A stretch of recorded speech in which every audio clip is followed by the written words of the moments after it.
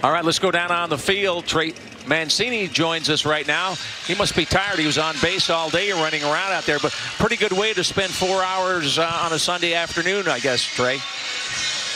Yeah, it was a good day out there, and you know, I'm really proud of the way that the guys stayed the course.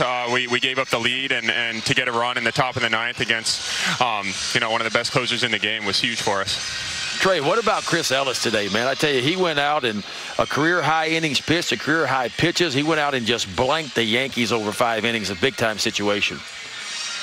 Yeah, it was amazing. Yeah, Ellis, the first time we saw him was actually against us when he was with the Rays, and then the next week we picked him up, and I'm really happy we did.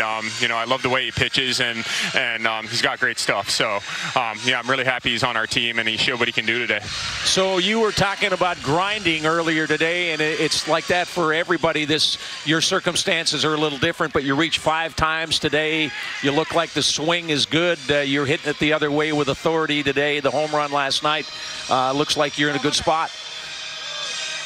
Yeah, and when I said that, I was alluding to, yeah, like just kind of the mental aspect, especially in the first year after, you know, you're diagnosed and go through chemo. It's tough. You know, you have to get checked up every 3 months, and kind of when that time creeps up, there's a lot of anxiety that goes along with it. I'm not going to lie. You know, and anybody else who's gone through something similar knows, you know, it's really hard to block it out. So it's been a strange year, but I've been trying to just, you know, stay the course, like I said, and try to remove all that from my mind whenever I go out there every night. Let's talk about the important things, Trey.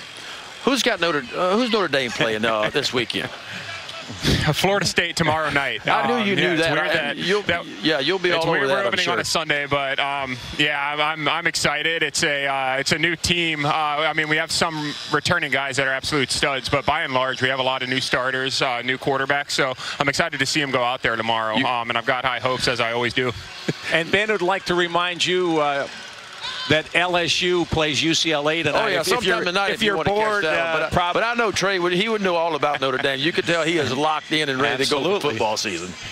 Yeah, but I like LSU to have a good comeback season, too, this year. I think they're going to be a really good team. The man knows college football. He knows it. Great day. Congratulations. Congratulations, Trey. Yeah. All right. Thank you. Thank you, guys.